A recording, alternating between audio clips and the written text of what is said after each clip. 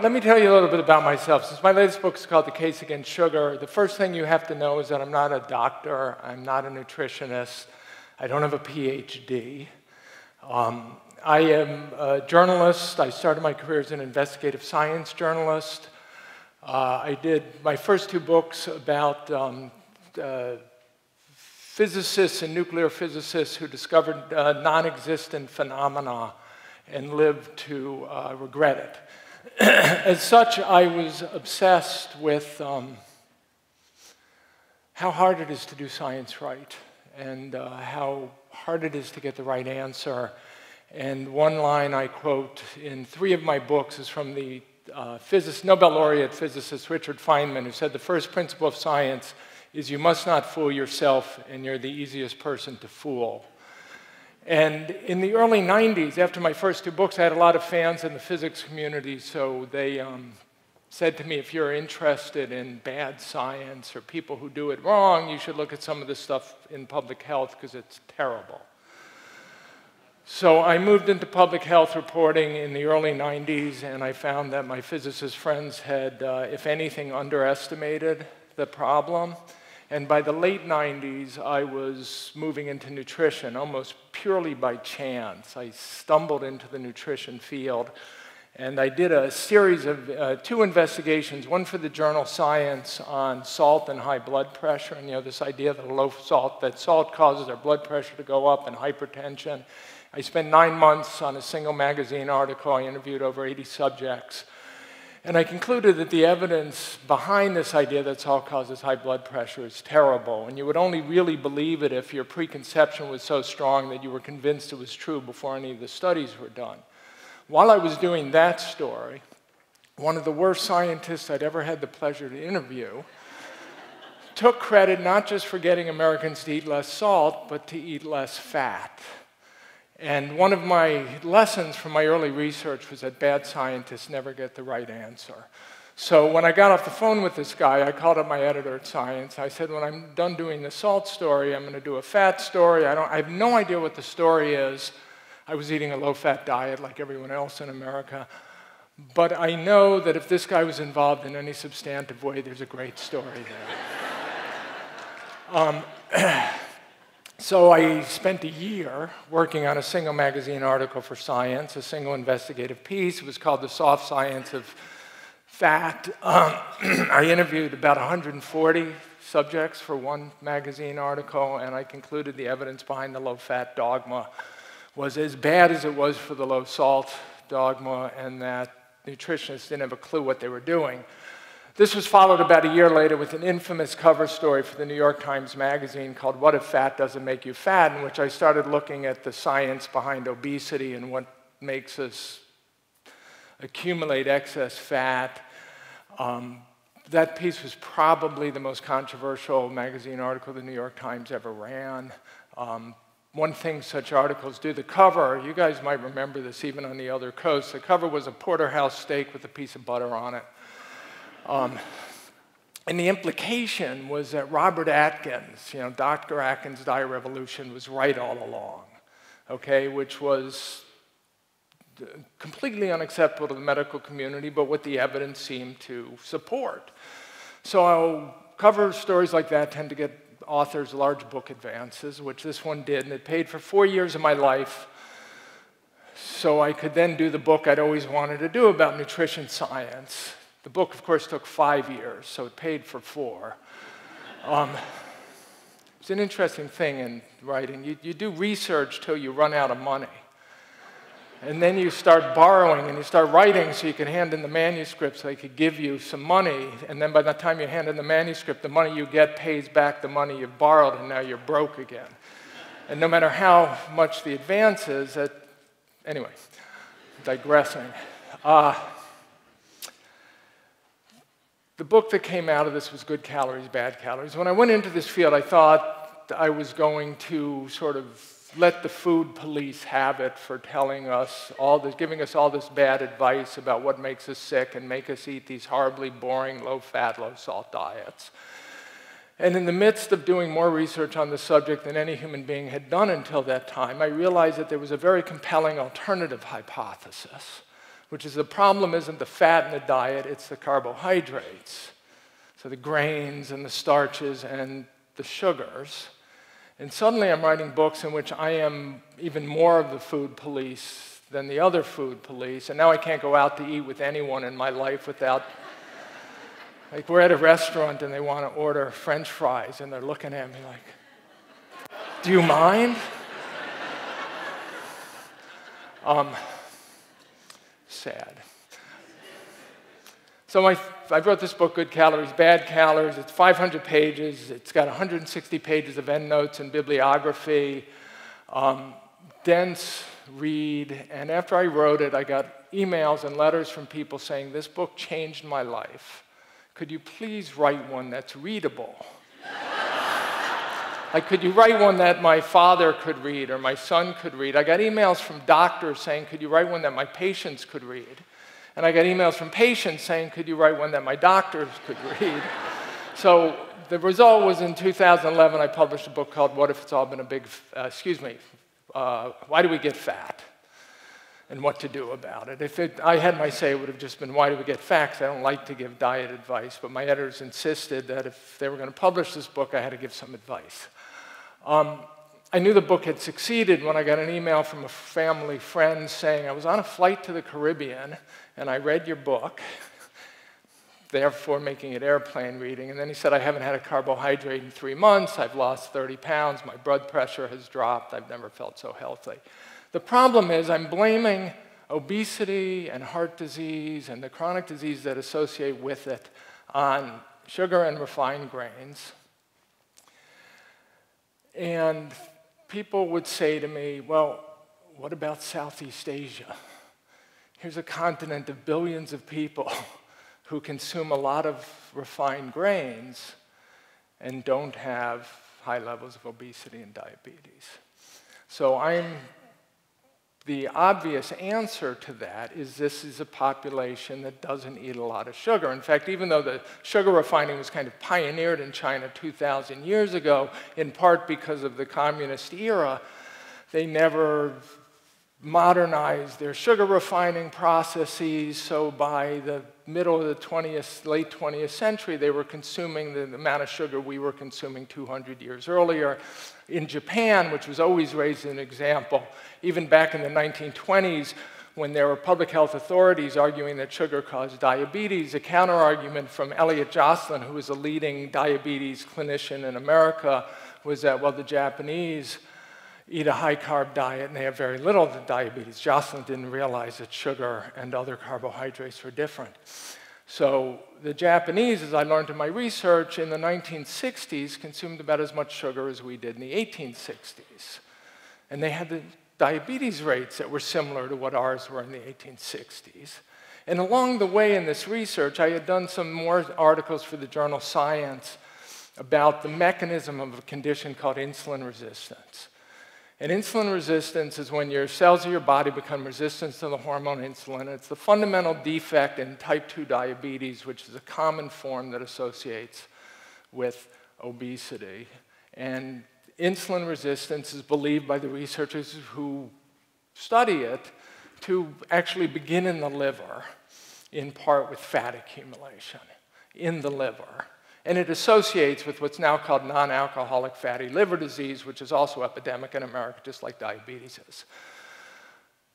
And as it turns out, a sugar molecule, or high fructose corn syrup, is half a molecule of glucose and half a molecule of fructose. It's the fructose that makes it sweet. Fructose is fruit sugar. It's what makes fruit sweet. But in fruit, you get it in very low doses. And when we refine sugar cane or sugar beets or corn into high fructose corn syrup, we basically take out everything but the glucose and the fructose, and then when we put it in sugary beverages, we make it very easy to consume. And the idea is this fructose gets dumped on your liver, and a lot of it gets converted to fat. And if it gets converted to fat, it's going to cause insulin resistance. So you basically had this scenario that I describe in the book where sugar, there's a mechanism by which you would expect it to cause insulin resistance. And you would expect it, if it causes insulin resistance, to cause diabetes and obesity. And if it causes diabetes and obesity, you would expect it to at least increase the risk of all these chronic diseases that are associated with obesity and diabetes. So there's this whole cluster of chronic diseases. They're often referred to as diseases of Western life or diseases of Western lifestyles: heart disease, obesity, diabetes, heart disease, cancer, Alzheimer's, gout, arthritis, half a dozen others, cavities. Okay, cavities are crucial, dental caries, because back in the 1960s, people were saying, since all these diseases cluster together, and the first sign, so if you take a native population eating its traditional diet, and you give it a Western diet, on the way to becoming obese and diabetic, the first thing you'll see is cavities occurring in the children. So doesn't it make sense that whatever it is that causes the cavities also causes the obesity and diabetes? Sort of Occam's razor, simplest possible hypotheses. And we know what's causing the cavities. It's sugar and white flour. So what I wanted to do with this book is just lay out this train of sort of possible cause and effect. And we have this conventional thinking in the field that the worst that can be said about sugar is it's empty calories. So it's absent vitamins and minerals, and it just adds calories to the diet. So when you consume sugary beverages, maybe you consume it over and above what you need from the rest of the diet, and that's what makes you fat. And to me, that's an excruciatingly naive way to look at some extraordinarily complex physiological phenomena, so I wanted to lay this out in the book. And that's what I'm doing. So all my books, including my first two on physics and nuclear physics, were about good science and bad science. And one of the things I learned doing this book, or my first book on nutrition, is that prior to World War II, the very best scientific research in the world was done in Europe. Science was, in effect, a European invention. And medical science, all the fields of medical science that relate to obesity and diabetes were pioneered in Europe and in Germany and Austria. Genetics, metabolism, nutrition, endocrinology, the science of hormones and hormone-related diseases. And what I learned was that the German and Austrian researchers had a very different hypothesis of obesity than we do. Okay, so we think that obesity is caused by taking in more calories than you expend, right? This idea, it's energy imbalance. The counter-argument, the Germans and Austrians had come to the conclusion that obesity is a hormonal defect. You know, back in the 1920s, obese people would say, well, it's hormones, and it was considered an excuse, even back in the 1920s, before any hormone but insulin had been discovered.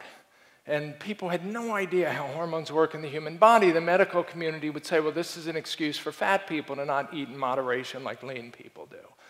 And this idea built up through the 1960s that it was hammered on over and over again. And, you know, it can't be a hormonal defect. Fat people just don't have willpower like I do, is the implication. The Germans and Austrians said, clearly it's a hormonal defect. It's got to be a hormonal defect. I mean, look at it. Men and women fatten differently. That tells you that sex hormones are involved.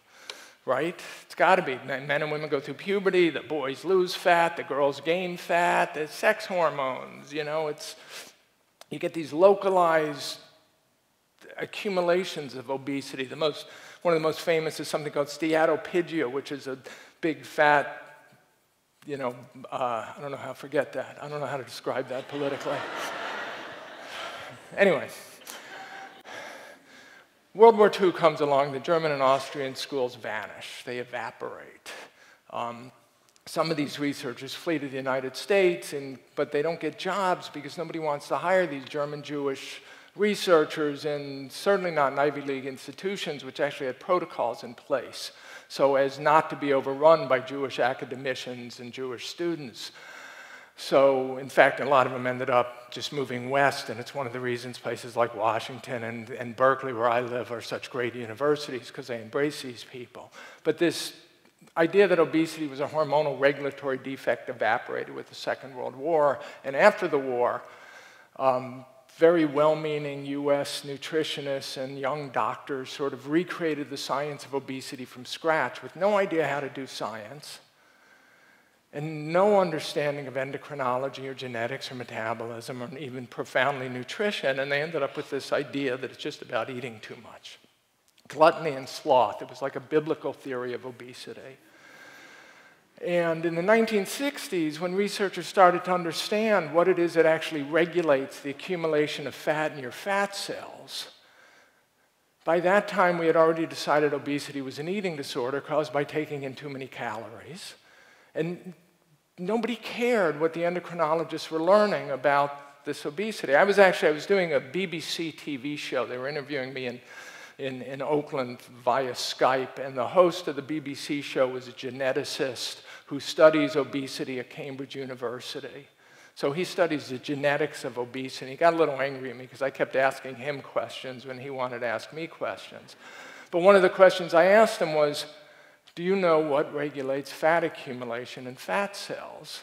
And he said, well, we don't know that. And I said, no, you don't know that because you study genetics. But if you pick up an endocrinology textbook or a biochemistry textbook, it'll tell you, and it's primarily the hormone insulin, and it'll tell you what enzymes insulin upregulates and downregulates that work to pull fat into fat cells. Anyway, so this whole story ties back to sugar. If obesity is a hormonal regulatory defect, and if it's more or less controlled, as the endocrinology textbooks and the biochemistry textbook will tell you, by this hormone insulin, then whatever works to elevate insulin in your bloodstream is going to make you accumulate excess fat.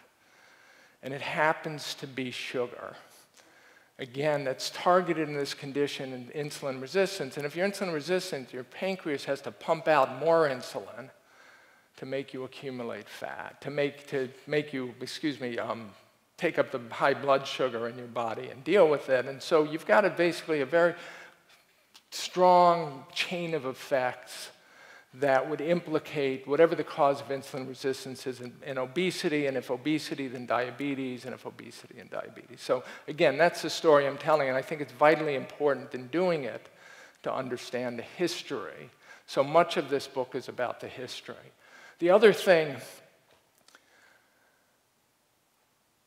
I'm also saying that in 2017 we've missed the story. 2016, this came out December 27th. So I'm making this argument that the nutrition community got it wrong, the obesity community got it wrong, despite the anti-sugar movement. The question is, why is this anti-sugar movement about sugar being empty calories that we consume in excess, whatever that means? Nobody ever says lung cancer is caused by smoking in excess, right? They say it's caused by smoking, but we'll blame obesity on consuming foods in excess. And the question is it just caused by consuming foods, just as smoking is caused by, lung cancer is caused by smoking. So what I had to do with this book is I had to explain why such a profoundly important hypothesis had been ignored. And something I argue time and again is the evidence is actually ambiguous. I'm speculating by saying sugar causes all these diseases. Why is it in 2017 I have to speculate we haven't done the research necessary to nail it down? So the other part of the story is how the sugar industry worked in the 50s, 60s, and 70s to take what the nutritionists were giving them and make sure no one ever concluded that sugar was uniquely toxic. Not a short-term toxin like we're used to, like a chemical that might kill you if you inhale it for 3 weeks, but a long-term toxin that works over years and decades to create these chronic diseases, disorders that are so burdensome and will eventually shorten your life like no other. So much of what I do in this book is also talk about the history of the sugar industry, their public relations campaigns. They ran concerted campaigns in the 60s and 70s, first to fight back the challenge that artificial sweeteners presented in the 60s. And it's funny, people like to say it was a surreptitious campaign by the sugar industry, but I first realized this happened because I was reading a New York Times article. And an administrator, in 1967, a vice president of the Sugar Association, took credit for spending almost $1 million to fund studies to demonstrate that cyclamates were carcinogenic. And to a New York Times reporter, he says, look, if some competitor can undersell you 10 cents to $1, wouldn't you throw a brickbat at him if you could? So it wasn't a surreptitious campaign, it was just capitalism at its best. Artificial sweeteners came on the market in the 1950s. By the 1960s, they were taking over the soda industry, and the sugar industry thought they had to fight it back. So they did. They funded studies, and they got cyclamates banned, and they almost got saccharin banned based on science that was almost unbelievably bad. In the 1970s, when a very influential British nutritionist named John Yudkin was claiming that sugar was deadly and that it was probably the cause of diabetes and heart disease, the sugar industry funded a campaign of researchers who believed that saturated fat was a problem. And they just had the whole country, the nutritionists and cardiologists in the United States had concluded that saturated fat was what caused heart disease, and if it's what caused heart disease, it probably caused diabetes. So all they had to do was pay the nutritionists to stand up and write what they really believed, and what they believed was that sugar was benign. And this report that was produced by the sugar industry, it had been designed part of a public relations campaign by a hotshot public relations firm in Chicago. And the report was called Sugar in the Diet of Man. It was about, I think, 10 or 11 articles, a supplement in a journal, and they gave it to the FDA when the FDA had to decide whether or not sugar was safe or not. And the FDA read the report and said, clearly, these very influential nutritionists believe sugar is benign, so we will too. And one thing led to another. And the end result was that roughly they managed to, in effect, shut down sugar research in this country for about 30 years. In fact, by the mid-1980s, to say sugar might be harmful and to study it was to be accused of being a quack. So it wasn't just that the NIH wouldn't fund such studies, but it would actually ruin your reputation as a scientist if you claimed to do it. And what happened is some research was done anyway. For instance, there's one of the paradigm shifts I talk about in all my books is in the 1960s, we focused on the idea that we get heart disease because fat raises the cholesterol in our blood. And our arteries clog up. We often use this sort of clogged pipe. And some people actually talk about artery clogging fats. Anyway, this was the dogma. And the problem, and this was embraced by beginning with a Senate committee run by George McGovern in 1977 that wanted to get in the business of telling Americans how to get healthy. And then the USDA got involved, and then we had the dietary guidelines, and by 1984, the National Institutes of Health got involved, and they created the National Cholesterol Education Program, and then there was a report from the National Academy of Sciences, and it was followed by a report from, I'm going to forget, Surgeon General's office, all of them saying, dietary fat. The Surgeon General said that 2/3 of the deaths in America every year are caused by the fat content of our diet, and the evidence for it is stronger than it is for cigarettes and lung cancer, which was an insane statement. Because the evidence was virtually, I couldn't say non-existent, but completely uncompelling if you actually read the studies. So we had this idea that dietary fat raises your cholesterol, and that causes heart disease. But while we were proclaiming this idea and we were putting it forth and changing our dietary policies and creating this dogma and the belief that a low-fat diet is a healthy diet, the research continues. This is what science does. So researchers started saying, look, this insulin resistance thing, this begins in the 1950s also, seems to be crucial to heart disease. And there's a whole slew of metabolic disorders, things that start to go wrong when you get heart disease that cluster together. So it's not just high cholesterol, it's not clogging of your pipes. Your blood pressure goes up. Your LDL cholesterol may or may not go up, but your HDL cholesterol comes down. Something called triglycerides, blood fats, they go up. You start to become what's called glucose intolerant, which is the beginnings of diabetes is visible. Your waist size gets bigger. You're getting fatter. And inflammatory molecules begin appearing. You begin to develop a state of inflammation. So there's like a dozen or 24 phenomena you could identify that shows that this whole homeostatic disruption is going on that culminates with heart disease or diabetes or cancer, and it's all fundamentally linked to insulin resistance. So today, the CDC says 75 million Americans have this condition called metabolic syndrome, which is, for all intents and purposes, insulin resistance syndrome. And this is what's going to give them obesity and diabetes. if they get it, when they get it. It's a step on the way to obesity. It's a step on the way to diabetes. It's a step on the way to heart disease and cancer and Alzheimer's. And it's all linked to the carbohydrate content of the diet, and specifically sugars.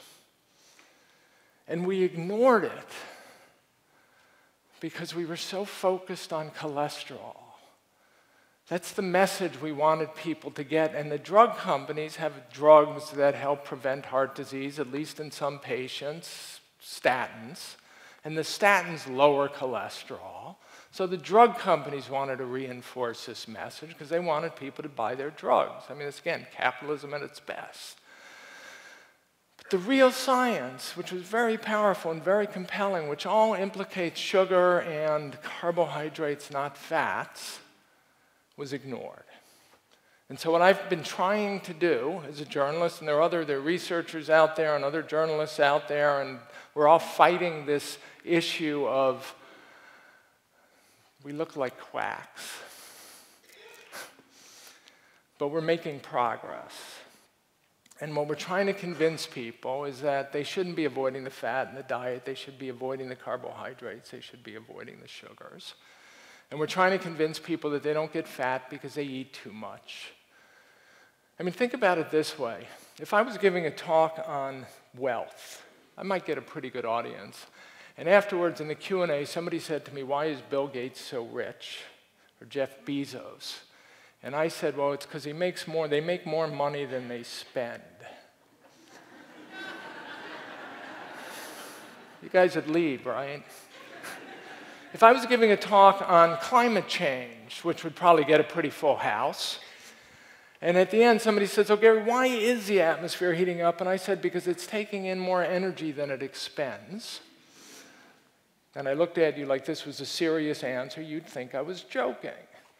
But in obesity research, when somebody asks why you get fat or why he's fat or she's fat and I'm not, the answer is they take in more calories than they expend. And it's almost incomprehensibly naive.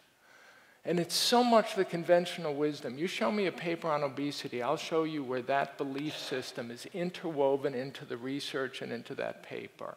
My geneticist friend at Cambridge University, the BBC host, he's not studying the genetics of why people get fat. He's studying the genetics of, he thinks, why people eat too much or exercise too little. So part of this goal is to get people to get rid of that energy balance idea.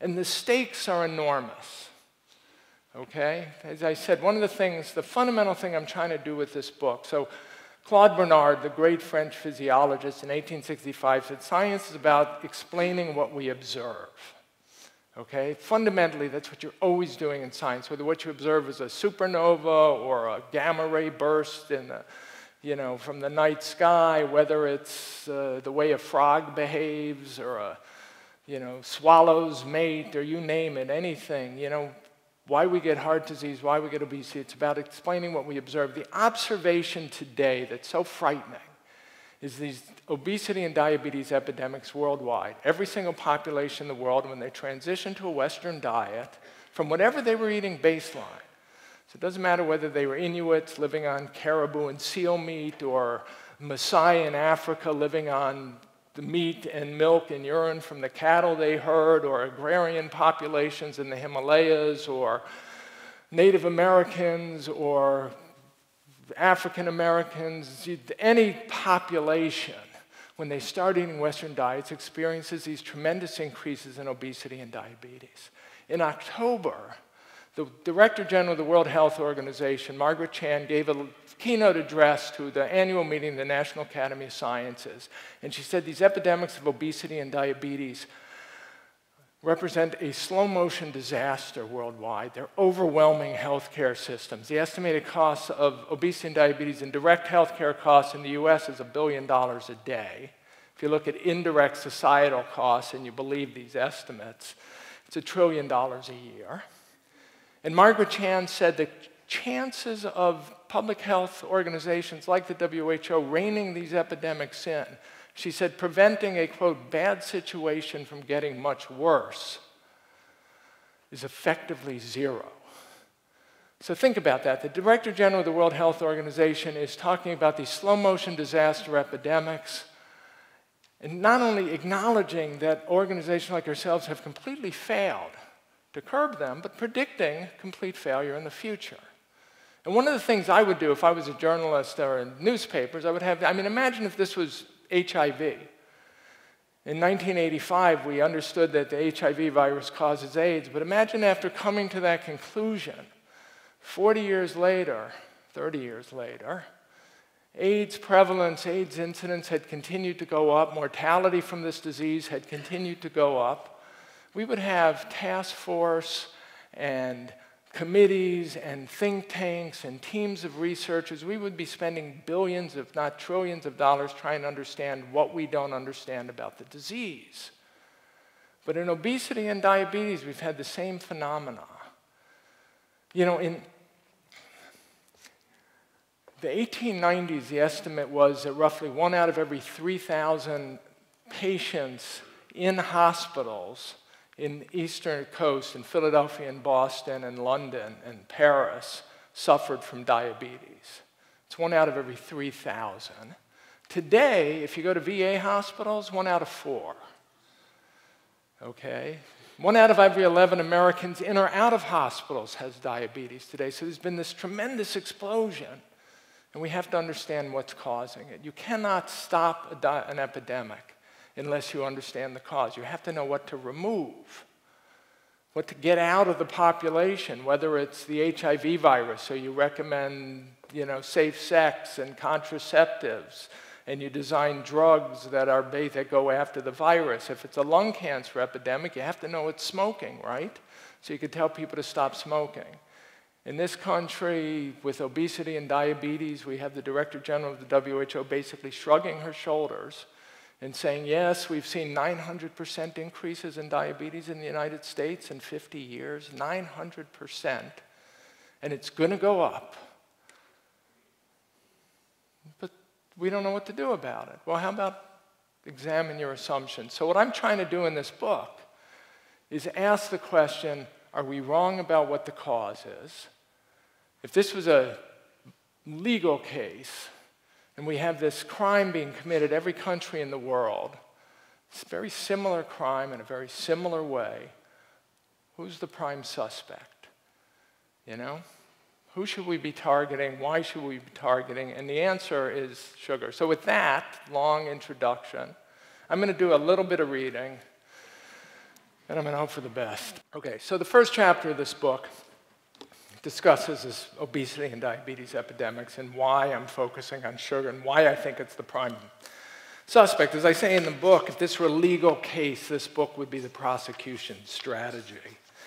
I had trouble writing it. I don't like writing. One of the reasons I'm such a good reporter, if I am a good reporter, is because reporting is a way to procrastinate on writing. As long as you keep doing the research, and then, like I said, the problem with that is eventually you run out of money, and then you have to write. I had finally written the first chapter, and then I wrote the second chapter, Drug or Food, which I'm going to read from. And I finally had the sense of profound relief. This is a good chapter. I'm on my way. I'm going to be able to get this book done. And then I'm reading a book called 1493. So I spend 4,000 words. I have 4,000 words basically discussing this question of whether sugar is a drug or a food. Is it addictive? 1493 is written by a friend of mine, Charles Mann. It's about the history of what's called the Columbus Exchange, which is the spread of foods and plants around the world after Columbus discovered America. And Charles, he goes by Cam, is such a beautiful writer that I can't even read his writing. It depresses me so much. But I realized he had a chapter on the history of sugar. I should read it because I know he's such a great reporter and a great writer. And I'm reading his history, and in this chapter, he has a single line, 17 words. He says, scientists today debate amongst themselves whether sugar is an addictive substance or people just act like it is. And I think, great, I've written 4,000 words. Cam's just wrapped it up in 17. I could throw away my first chapter, and then I'm back to the state of frozen, writer's block that I was in, or I could keep the first chapter and quote Cam, which is what I do. So you're going to find Cam's quote in here. It begins with two epigraphs. The first is from Roald Dahl, his memoir, Boys, Tales of Childhood, which was written in 1984. And Dahl said, "The sweet shop in Llandaff in the year of 1923 was the very center of our lives. To us, it was what a bar is to a drunk or a church is to a bishop. Without it, there would have been little to live for. Sweets were our lifeblood." And then the second quote is from Michael Pollan, Botany of Desire, 2001, one of the great books Michael wrote before Omnivore's Dilemma. He said, "Imagine a moment when the sensation of honey or sugar on the tongue was an astonishment, a kind of intoxication. The closest I've ever come to recovering such a sense of sweetness was secondhand, though it left a powerful impression on me even so.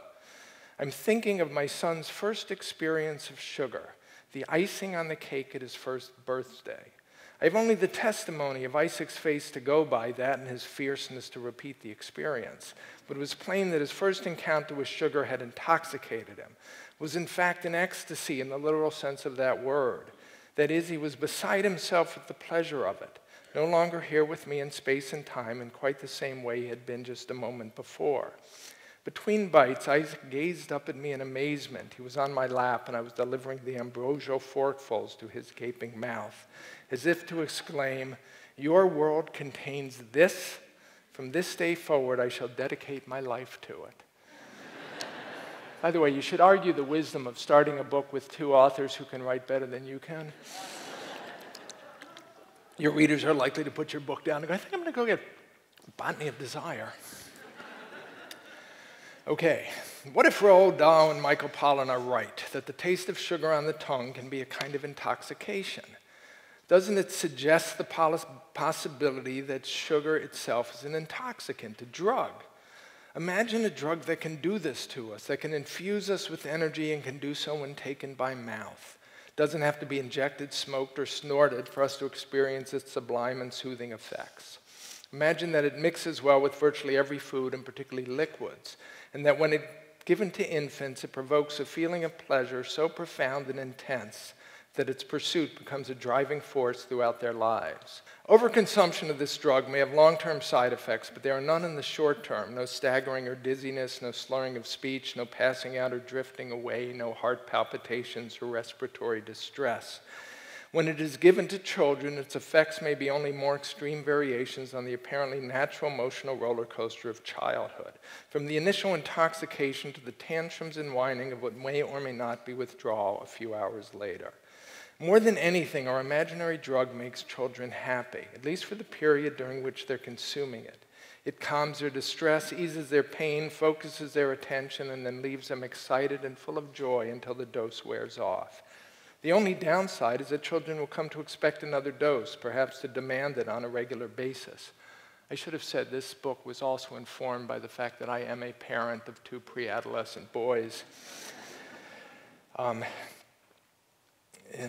Michael Pollan, who said to me at lunch one day that moderating your children's sugar intake is one of the primary responsibilities of adulthood.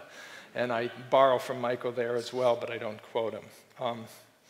How long would it be before parents took to using our imaginary drug to calm their children when necessary, to alleviate pain, to prevent outbursts of unhappiness, or to distract attention? And once the drug became identified with pleasure, how long before it was used to celebrate birthdays, a soccer game, good grades at school? How long before it became a way to communicate love and celebrate happiness? How long before no gathering of family and friends was complete without it? Before major holidays and celebrations were defined in part by the use of this drug to assure pleasure? How long would it be before the underprivileged of the world would happily spend what little money they had on this drug rather than on nutritious meals for their families? How long would it be before this drug, as the anthropologist Sidney W. Mintz said about sugar, demonstrated, quote, a near invulnerability in a moral attack? Before even writing a book such as this one was perceived as a nutritional equivalent of stealing Christmas. I wanted to call this book Stealing Christmas, the case against sugar, and just lay it out there because I understand the Grinch-like aspect of what I'm doing. I mean, I'm not blind to it.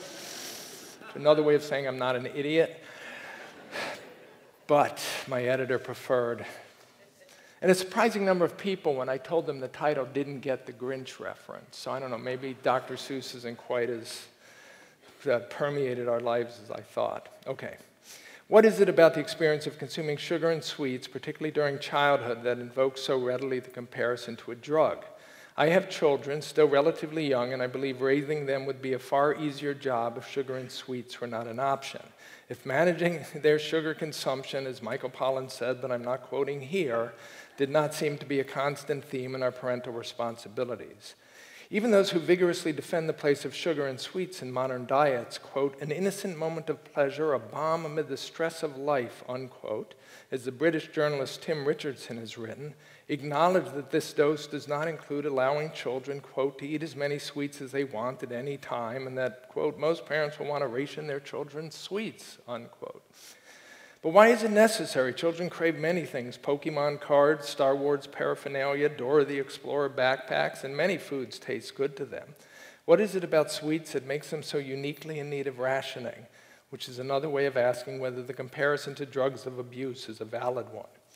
This is of more than academic interest because the response of entire populations to sugar has been effectively identical to that of children. Once populations are exposed, they consume as much sugar as they can easily procure, although there may be natural limits set by culture and current attitudes about food. The primary barrier to more consumption, up to the point where populations become obese and diabetic, and then perhaps beyond, has tended to be availability and price.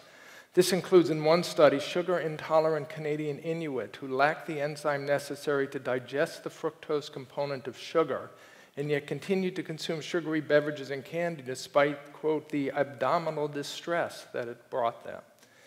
As the price of a pound of sugar has dropped over the centuries from the equivalent of 360 eggs in the 13th century to 2 in the early decades of this one, the amount of sugar consumed has steadily, inexorably climbed.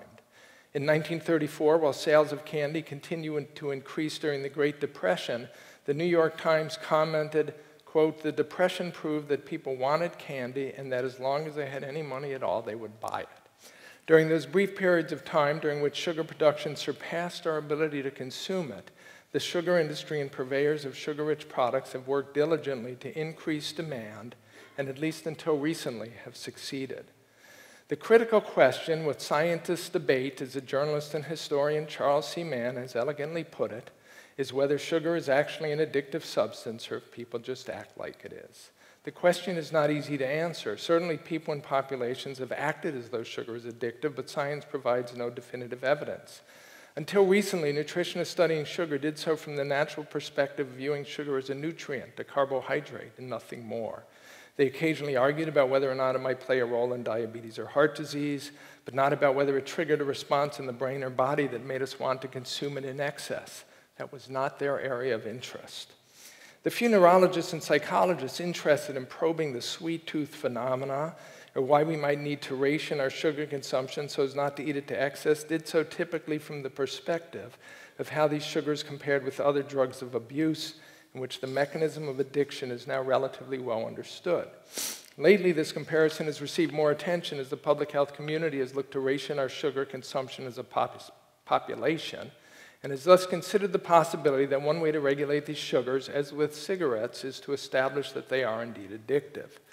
These sugars are very likely unique in that they are both a nutrient and a psychoactive substance with some addictive characteristics. Historians have often considered the sugar as a drug metaphor to be an apt one. Quote, that sugars, particularly highly refined sucrose, produce peculiar physiological effects is well known, wrote the late Sidney Mintz, whose 1985 book Sweetness and Power is one of two seminal English-language histories of sugar, on which other more recent writers on the subject, myself included, heavily rely. But these effects are neither as visible nor as long-lasting as those of alcohol or caffeinated beverages, quote, the first use of which can trigger rapid changes in respiration, heartbeat, skin color, and so on. Mintz has argued that a primary reason that through the centuries sugar has escaped religious-based criticisms, the kind pronounced on tea, coffee, rum, and even chocolate, is that whatever conspicuous behavioral changes may occur when infants consume sugar, It did not cause the kind of flushing, staggering, dizziness, euphoria, changes in the pitch of the voice, slurring of speech, visibly intensified physical activity, or any of the other cues associated with the ingestion of these other drugs. As this book will argue, sugar appears to be a substance that causes pleasure with a price that is difficult to discern immediately and paid in full only years or decades later. With no visible, directly noticeable consequences, as Mintz says, questions of, quote, long-term nutritive or medical consequences went unasked and unanswered. Most of us today will never know if we suffer even subtle withdrawal symptoms from sugar because we'll never go long enough without sugar to find out. Mintz and other sugar historians consider the drug comparison to be so fitting in part because sugar is one of a handful of, quote, drug foods, to use Mintz's term, that came out of the tropics on which European empires were built from the 16th century onward, the others being tea, coffee, chocolate, rum, and tobacco. Its history is intimately linked to that of these other drugs. Rum is distilled, of course, from sugar cane, whereas tea, coffee, and chocolate were not consumed with sweeteners in their regions of origin.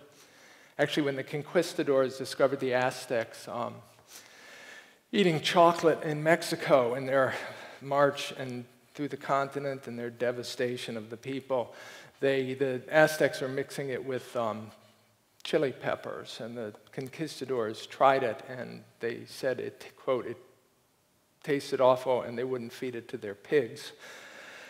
So they shipped it back to Europe anyway, and we started mixing it with sugar in Europe, and within about 50 years, hot chocolate had become sort of the morning and afternoon tapo for the Spanish aristocrats. In the 17th century, once sugar was added as a sweetener and prices allowed it, the consumption of these substances in Europe exploded. Sugar was used to sweeten liquors and wine in Europe as early as the 14th century. Even cannabis preparations in India and opium-based wines and syrups included sugar as a major ingredient. Cola nuts containing both caffeine and traces of a milder stimulant called theobromine became a product of universal consumption in the late 19th century, first as a coca-infused wine in France, and then as the original mixture of cocaine and caffeine of Coca-Cola, with sugar added to mask the bitterness of the other two substances. The removal of the cocaine in the first years of the 20th century seemed to have little influence on Coca-Cola's ability to become, as one journalist described it later, quote, the sublimated essence of all that America stands for, the single most widely distributed product on the planet, and the second most recognizable word on earth, okay being the first. It's not a coincidence that John Pemberton, the inventor of Coca-Cola, had a morphine addiction that he'd acquired after being wounded in the Civil War.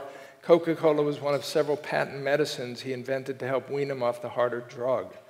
Like Coca-Cola enables its partakers to undergo long fasts and fatigue, read one article in 1884. Two drugs so closely related in their physiological properties cannot fail to command early universal attention. As for tobacco, sugar was and still is a critical ingredient in the American blended tobacco cigarette, the first of which was Camel, introduced by R.J. Reynolds in 1913. It's this, quote, marriage of tobacco and sugar, unquote, as a sugar industry report described it in 1950, that makes for the mild experience of smoking cigarettes as compared with cigars, and perhaps more important, makes it possible for most of us to inhale cigarette smoke and draw it deep into our lungs. It's the inhalability of American blended cigarettes that made them so powerfully addictive, as well as so potently carcinogenic, and that drove the explosion in cigarette smoking in the US and Europe in the first half of the 20th century, then the rest of the world shortly thereafter, and of course the lung cancer epidemics that have accompanied it. An interesting story, about 15 years ago, I read a book called Sugar Blues. Do any of you guys remember that? William Dufty, Gloria Swanson's husband, wrote this book, and in the book he talks about sugar and tobacco and how the sugar in the tobacco leaf is critical to the success of the American cigarette. And for years after that, I tried to confirm that story, and I just couldn't find any evidence to do it. And two things happened. The internet grew, and more sources of evidence got scanned into the computer, and you could search them. And I also, back in about 2011, I was lecturing in Denver. at a bookstore, tattered cover in Denver, and after my lecture, a woman came up to me and she said she was a dentist. I had gotten a grant from the Robert Wood Johnson Foundation to write this book on sugar, and part of the grant was to uncover what I considered was sugar industry influence on the science in the 70s. You could feel it in the research the same way, they discover planets by seeing the influence on other planets. So I'm giving this lecture. I had done nothing on the book. I had completely stalled. I was starting my not-for-profit instead.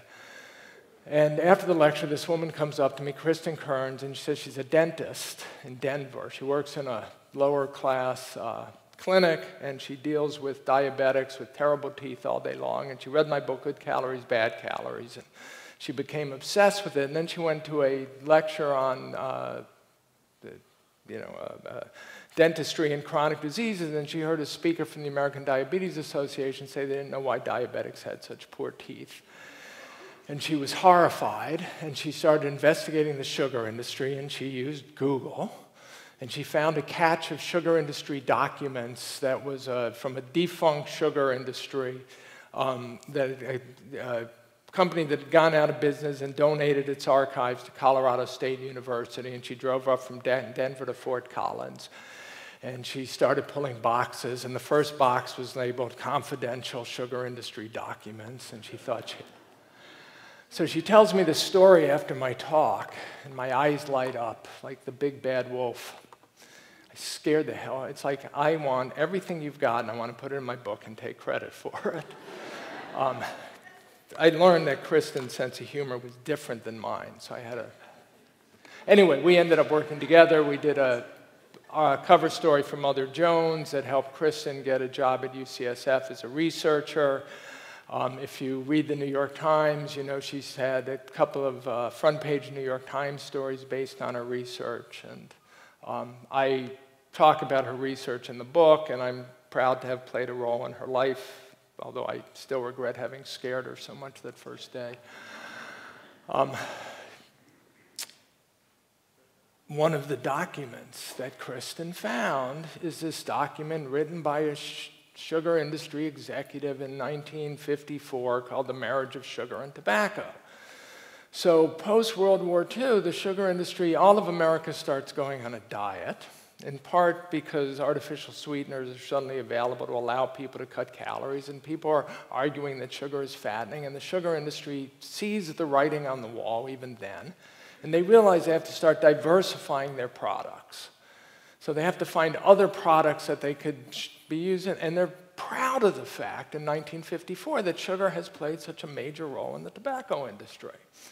And they're bragging about it in this document, and they had no reason to think that it wasn't a great thing. It was more American capitalism at work. And so it's all laid out in this document, including the references to FDA reports and the name of tobacco company executives who could confirm it. And it didn't really fit in my book, because my book's about heart disease and diabetes, not the role of sugar and tobacco, but how could I leave it out? So at one point I had a chapter called The Marriage of Sugar and Tobacco that I'd given numbered, it was chapter 2.5. Like if any of you saw Being John Malkovich, there was, it ended up chapter 3. My editor doesn't have the same sense of humor I do either. But the other interesting thing is that it actually had been covered. There's a brilliant historian of science at Stanford, Robert Proctor, who'd written a 700-page expose of the sugar industry called Gold in the Holocaust that is relentlessly reported, all based on the tobacco industry documents. And he came upon this article in the tobacco industry documents, so it doesn't really fit into his book. But he wrote about it anyway, probably because it's such an amazing story about the role of sugar and tobacco. And I was still able to kind of get the scoop in this book, because first of all, Robert Proctor's book is 700 pages long. So it's hard to get through. I find myself saying of other people's books what other people said of Good Calories, Bad Calories. It's good, but it's long. Anyway, a little bit more reading, then we'll go to Q&As. Unlike alcohol, which was the only commonly available psychoactive substance in the Old World until sugar, nicotine, and caffeine arrived on the scene, the latter three had at least some stimulating properties, and so offered a very different experience, one that was more conducive to the labor of everyday life. These were, quote, the 18th century equivalent of uppers, writes the Scottish historian Neil Ferguson. Taken together, the new drugs gave English society an almighty hit. The empire, it might be said, was built on a huge sugar, caffeine, and nicotine rush, a rush nearly everyone could experience. Sugar, more than anything, seems to have made life worth living, as it still does, for so many, particularly those whose lives were absent the kind of pleasures that relative wealth and daily hours of leisure might otherwise provide. As early as the 12th century, one contemporary chronicler of the Crusades, Albert of Aachen, was describing merely the opportunity to sample the sugar from the cane that the Crusaders found growing in the fields of what are now Israel and Lebanon, as in and of itself, quote, some compensation for the suffering they had endured. The pilgrims, he wrote, could not get enough of its sweetness. As sugar, tea, and coffee instigated the transformation of daily life in Europe and the Americas in the 17th and 18th centuries, they became the indulgence that the laboring classes could afford. By the 1870s, they had come to be considered necessities of life. During periods of economic hardship, as the British physician and researcher Edward Smith observed at the time, the British poor would sacrifice the nutritious items of their diet before they'd cut back on the sugar they consumed. Quote, in nutritional terms, suggested three British researchers in 1970 in an analysis of the results of Smith's survey, it would have been better if some of the money spent on sugar had been diverted to buy bread and potatoes, since this would have given them very many more calories for the same money, as well as providing some protein, vitamins, and minerals which sugar lacks entirely. In fact, however we find that a taste for the sweetness of sugar tends to become fixed, the choice to eat almost as much sugar as they used to do, while substantially reducing the amount of meat, reinforces our belief that people develop a liking for sugar that becomes difficult to resist or overcome. Sugar was an ideal substance, says Mintz. It served to make a busy life seem less so, and the pause that refreshes, it eased or seemed to ease the changes back and forth from work to rest. It provided swifter sensations of fullness or satisfaction than complex carbohydrates did. It combined easily with many other foods, and some of which was also used, tea and biscuit, coffee and bun, chocolate and jam-smeared bread. No wonder the rich and powerful liked it so much, and no wonder the poor learned to love it. What Oscar Wilde wrote about cigarettes in 1891, when that indulgence was about to explode in popularity and availability, might also be said about sugar. It is, quote, the perfect pleasure. It is exquisite, and it leaves one unsatisfied. What more can one want? Okay, thank you. I think I'll leave it at that, and maybe... Thank you.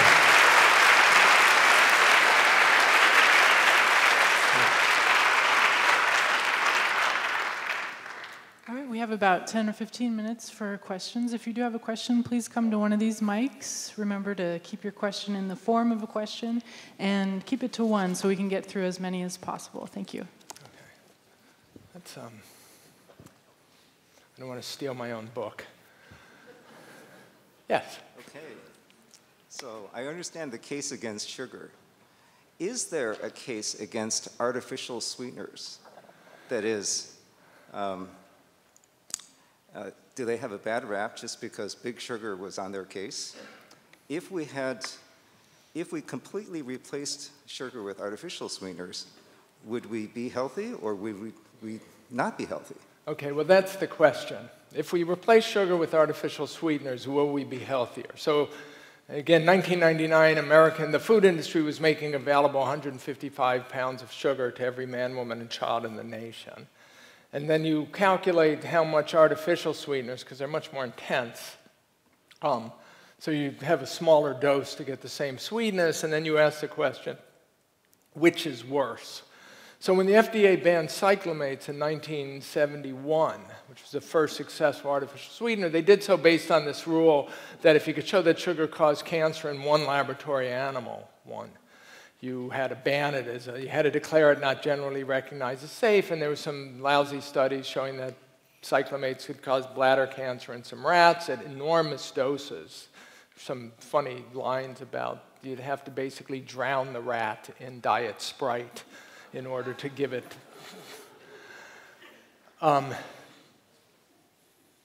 Answer to that question is, I can't believe artificial sweeteners are worse.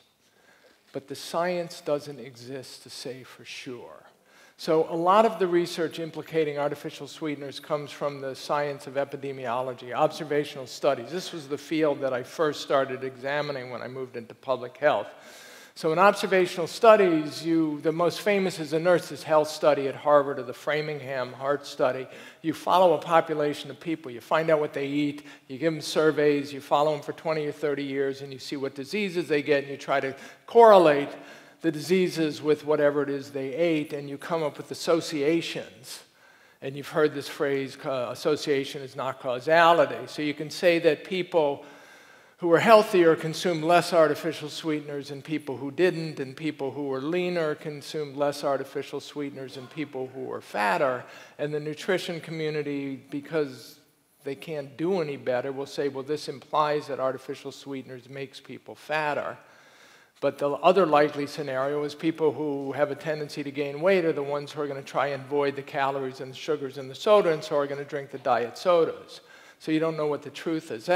Those kinds of studies are the basis of this idea that artificial sweeteners cause metabolic disease like obesity and diabetes.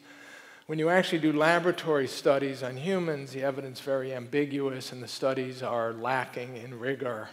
And they're often done on lean, healthy students. So if you're in a university setting, you want to do a study, you get lean, healthy students, and they might be able to tolerate sugar and or artificial sweeteners when middle-aged people predisposed to get fat can't. So I think the artificial sweeteners got a bad rap in the 60s and 70s. They were tainted with this sense that they're carcinogenic. I think that taint has stayed with it ever since, and people see them as a target. I find the science uncompelling, but it does not mean that they don't cause harm. The flip side is that there's at least one study suggesting, I forget which sweetener it is, it might have been sucralose, influences our gut biota, and I don't know if that's meaningful, but the researchers would like to think it is, and there's a lot of smoke, and I don't see any fire. But I think that artificial sweeteners are vitally important for a lot of people to get off sugar. It's just too much of a step to go cold turkey to drinking water. So I think they're valuable anyway, and I think my guess is that it's worth making the transition. They're certainly not worse than sugar. And another thing that I think of when I do these studies is I can find epidemics of obesity and diabetes in the literature in which artificial sweeteners clearly played no role at all. So when researchers today suggest that the artificial sweeteners might cause obesity or diabetes, I say it kind of violates my sense of Occam's razor. Does that make sense? But again, one of the messages in this book is that, in part because of the success of the sugar industry public relations campaigns in the 70s, the research that should have been done 30 and 40 years ago was never done. So we don't really know the truth. We know that they're not short-term toxins, which is what the FDA requires. We don't know that they're not long-term toxins. Hi. Your quote by Oscar Wilde touches on what I'm about to ask about, but I'm wondering if you can shed some light on the phenomenon where a person can binge on sugar to the point of nausea, and yet the brain says, give me more. I suffer from it, if that helps. And the answer is no. I mean, again, one of the things, because of this lacuna in the research, even in the US, there was one group studying the possibility that sugar is addictive at Princeton, and they weren't biochemists, and I don't think I like them, and their hearts were in the right place, but I don't think they did good science. There's research in rats on sugar. One thing I never put in my book, My book, The Good Calories, Bad Calories, is very dense, but there was a theory in the field of physiological psychology. So physiological psychology became neurobehavior research, merged, and they became genetic dominated. But in the 70s or 80s, it begins with sort of Claude Barnard and Pavlov and a researcher named Cannon at Harvard who coined the term homeostasis. And the idea was that our fundamental behaviors are caused by physiological states. So you drink a beer, that's a behavior, but you drink the beer because you're thirsty, and the thirsty is a physiological state, and you're trying to replenish body fluids. And there's all kinds of experiments you could do in animals, like you could destroy the adrenal glands of a rat, and that rat now needs salt to survive. And without knowing it needs salt to survive, it will come to prefer the taste of salt water to fresh water. And then it'll drink salt water in order to keep living. So this whole field of science, it was in the 1980s, there was a theory in physiological psychology that the liver is basically the organ that senses hunger. Just like our eyes, we don't actually see with our eyes record photons coming in, and the picture that we see is put together in our brain. The idea is our liver, it basically monitors all fuel availability in the country, and in the body, and all the foods that we eat are that carbohydrates and fats and proteins are all being passing through the liver. And so the idea was that somehow the liver determines fuel status in the United States, in the human body, and it inhibits hunger. So like insects, basically we would be hungry all the time. Our baseline behavior is eating. But when the liver thinks we have enough fuel, it inhibits that behavior. And the theory that I found compelling, which is actually the theory of a man who's become a friend and colleague now that he's retired, is that the liver is monitoring the production of a molecule called ATP in liver cells. So ATP is the energy currency of our body. It's adenine triphosphate, and it breaks down to ADP, so 3 phosphate molecules. One of them gets used, you produce energy, you end up with 2 phosphate molecules. So the idea was, when we're producing a lot of ATP, it means we have a lot of, in our liver, it means we have a lot of fuel available, and that signal is sent many ways, primarily up through the vagus nerve, and it inhibits eating behavior. When we consume sugar, the fructose molecule, because I'm trying to understand that phenomena that you get hungrier when you start eating it. I mean, this is true to some extent. The French have a saying that the appetite begins with the meal. And if you think about it, you could do this as an experiment. Think about the number of times you sit down to a meal and you're not really hungry, and you start eating and you actually get hungrier as you, and that's what an appetizer is. It's a food that's supposed to increase your appetite. So with sugar in particular, it requires more ATP to metabolize it than is produced. So it creates a diminishing of ATP in liver cells. So you consume it, even though it's in theory fueling the liver, it's actually depleting liver cells of ATP. And if my friend's theory is correct, that could explain a scenario by which, as you start eating it, you suddenly crave more of it. And you never get satiated. But not all people experience that. But not all people experience. Well, that's one of the things. I mean, I go out with my wife. So the things that inform my writing of the book, I have children.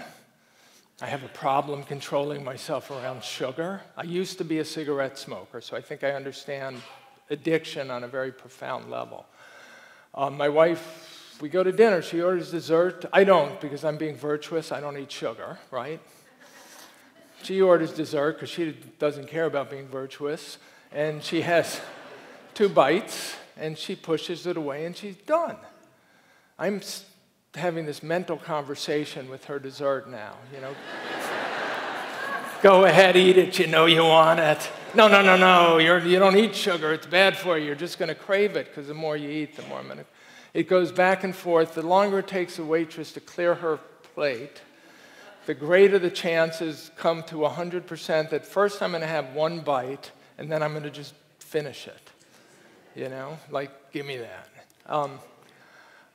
I don't think anyone knows. I literally, and clearly we respond to sugar differently, you know? Huh? Could it be that it doesn't pass the blood-brain barrier somehow? That it's, it has to do with the blood-brain barrier? I don't think so. But again, I think it's a peripheral effect first.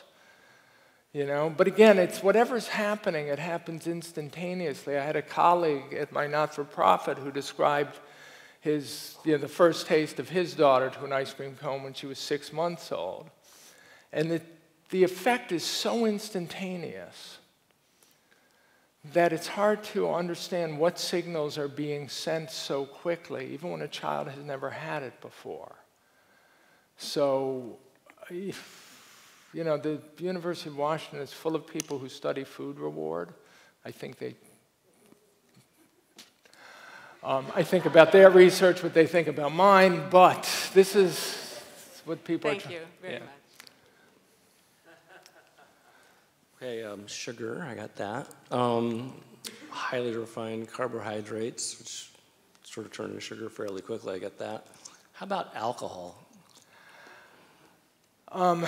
Also metabolized by the liver, also converted into fat. Non-alcoholic fatty liver disease is an interesting phenomenon because 20 years ago, if you were diagnosed with fatty liver disease, your doctor would assume, even if you told him you were a rabbi and had never had alcohol in your life, your doctor would assume you were lying because clearly it's caused by alcohol. Then what happened is it starts showing up in children, and it becomes clear that this disease is not always caused by alcohol. And Robert Lustig, who's the pediatric endocrinologist at UC San Francisco, who's sort of the most prominent proponent of the idea that sugar is toxic, the argument that I've been making, would say that they're metabolized the same way, effectively the same way. Biochemists who I know take issue with that. So uncertain as far as you're concerned. What's that? Uncertain as far as you're concerned. If it's metabolized the same way. And for some reason. As far as you're concerned, whether or not it's metabolized the same way as sugar is an open question. Yeah, it's still an open question. I mean, again, I could probably find biochemists who could tell me for sure, but I know biochemists who take issue with that. The other thing, life is a bit tedious, and we do need to enjoy ourselves. It's not just about living forever, it's about enjoying it on the way, so there's some balance. 2 more questions? Yeah, 1 or 2, yeah. One on each. Yeah, thank you for what you do, even if you did kind of ruin some of my pleasures. But one thing I'm curious about in your research, did you, presumably, having sugar once a year is better than having it every day, which is worse than having it every month. Is there some level at which clearly you find it's not bad? This is the thing. Everyone's clearly different. So there's no way to say. As soon as I wrote my first op-ed sort of promoting my book for the Wall Street Journal, I got an email from a guy who said, his email address was silverfoxzzy@gmail.com or AOL. And he said, I'm 6 years old, I'm an old fart, or 80 years old. I've been putting 3 teaspoons of sugar in my coffee every day for 60 years. I'm in perfect health, and your theory is full of... Clearly there are people who can tolerate it, for whom, just like there's people who can, and this is where my smoking comes in. There are people who smoke 2 packs of cigarettes a day and never get lung cancer and live to be 100. So clearly they can tolerate the cigarettes that they smoke, and there are people who can clearly consume enormous amounts of sugar, and it might even make them more vigorous. But the question is, when you start with the population, so imagine you have a population, whichever it is, it's a traditional, Native American population in the Washington area 200 years ago, and you give them sugar at 100 pounds a year, and then 200 years later, you've got some of them who are still very healthy, and it's a bell-shaped curve, and a lot of them are obese and diabetic, and it's the sugar. So now how do you reverse it, and what level is healthy? And the problem is I don't know. So another way to think about it is clearly there's a level of smoking that people could do Like my wife could smoke 2 cigarettes a day just like she can eat, 2 cigarettes a month. We actually have a pack of Marlboro somewhere in the house that we hope our children never find. Because her friends come over, she can have a cigarette and smoke socially, and I can't. I have 1 cigarette. I'm going back to thinking about when I'm going to have the next, and to take over my life. So again, it's sort of a decision we're going to have to make as adults, both how much we want to consume, considering the balance between pleasure and pain. If I consume any, it's easier for me to eat none than to try and eat it in moderation. I think there's a lot of people like me. Just as it's easier for me not to smoke cigarettes than to try to smoke them in moderation, it's easier for most alcoholics to not drink any alcohol than to try and drink in moderation. And other people can handle it. And there's just no way to say. A related thing, any evidence that it's better if you're doing it, eating sugar as part of a meal with protein as opposed to by itself? Yeah, probably. Again, I would say, I wonder in doing my research whether the real problem is sugary beverages because of the speed and the amount you consume. But again, there's no way to really tell. I had a funny story and I forgot what it is. One more question. Thank you. It was a wonderful speech. So you seem to place the blame on sugar, but isn't it true that it's overconsumption that is the problem, which is the definition of gluttony? It's funny. I'm staying at the Clinton Alexis Hotel. There's a bookmark restaurant, delicious. And the elevator has a quote from Mark Twain. And actually, I photographed it, so I'm going to read it so I don't get it wrong. Hold on. I took a photo.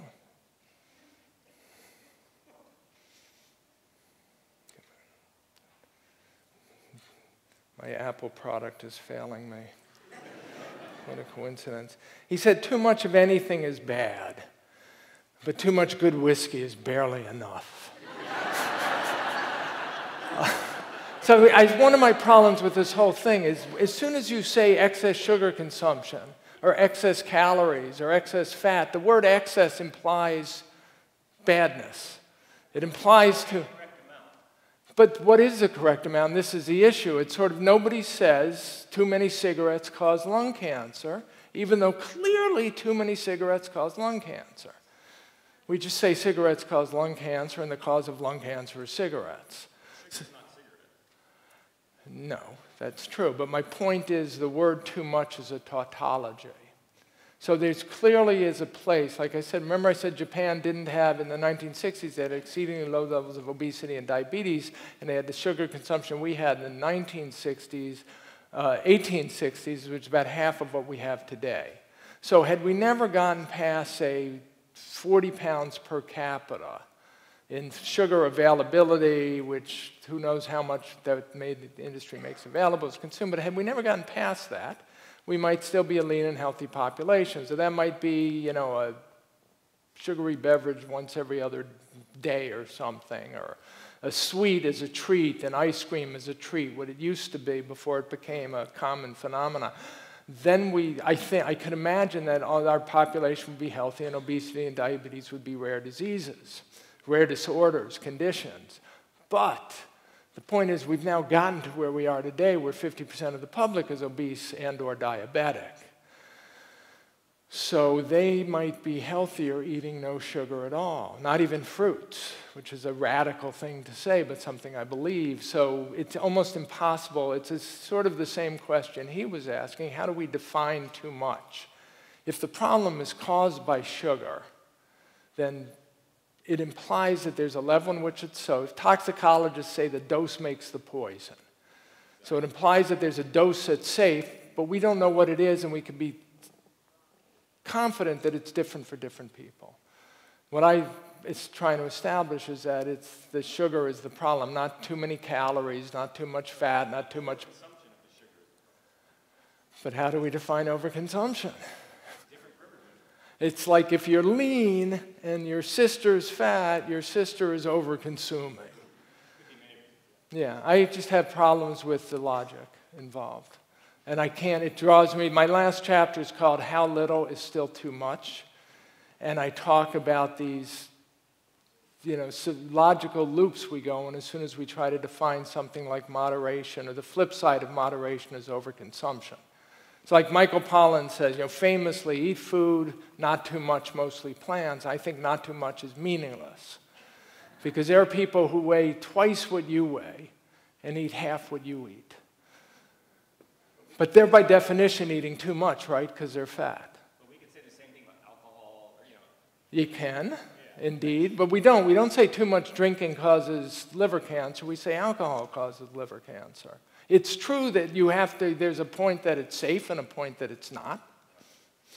But we don't say that. It's only when it comes to food and sugar that we start talking about overconsumption and too much. Otherwise, it's tautological. Clearly, if something's bad for you, there's a level at which it becomes too much. Okay. Thank you.